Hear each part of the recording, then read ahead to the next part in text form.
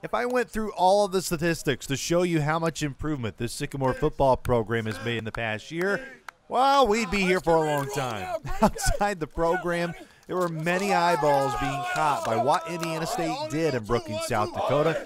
34.5-point underdogs, trailing by as many as 18 twice in the second half to come back and nearly knock off the third-ranked team in the country in South Dakota State. Inside the program, though, it is that too, with more of a focus on nearly knocking off, because it's still a defeat. It's positive, but it's not positive until we win. And the bottom line is winning. And that's really what we're striving for. And yes, are there a lot of good things that happen? Is there a lot in the whole process of a game that takes place that is moving in the right direction? Absolutely. But the only positive you get is when you win. You know, we still lost. It hurts. It's still something that we have to correct. Our guys know that. I mean, they don't prepare like they prepare to go out and just compete and stay in a game. I mean, they go out and prepare like they prepare and compete to win.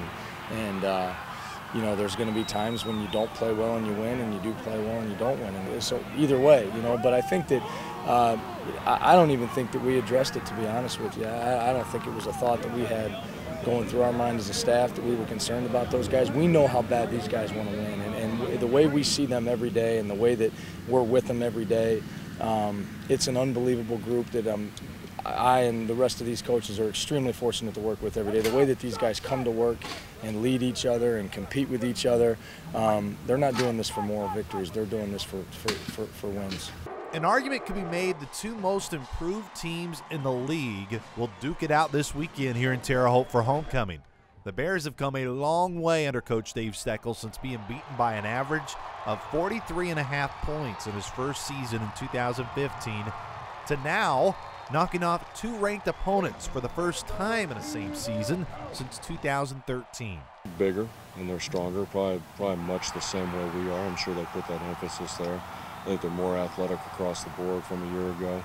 You know, both those linebackers are back and they're really good players. 8 and 52, they're really good players for them.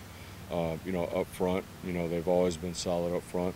You know, they have a lot of movement and they're athletic, and that's why they move them. And then they added a junior college kid, number 27, who's got some wiggle to him in the pass rush. I think he leads them in sacks. And then on the back end, they do a good job with coverage and keeping everything in front of them. And then when they want to come up a man, they do a good job with it. So they mix it up, they disguise it. It's a quality defense.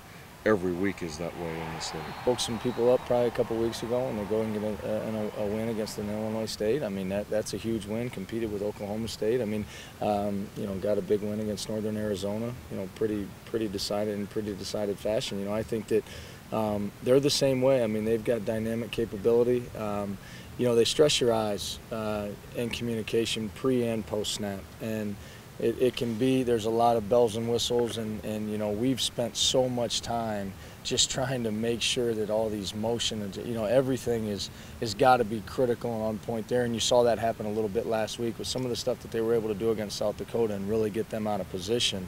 And it's not a flaw. You look at it and you say, well, there's not necessarily a flaw schematically. It's just, again, you stress players' eyes, and I think that that's what they do a great job of. For more on Indiana State football's homecoming matchup with the Missouri State Bears on Saturday, stay right here at GoSycamores.com.